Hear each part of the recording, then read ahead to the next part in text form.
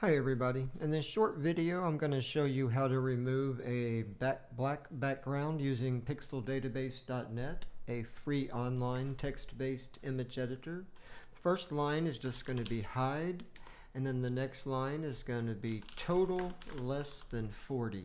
And just to give you a brief explanation of how that works, if I turn on the color picker, the total is 0 for black and white is 755, and if you look at the gold here, it's going to be quite a bit higher. I could use any number here, but I'll just go with 40 and hit apply.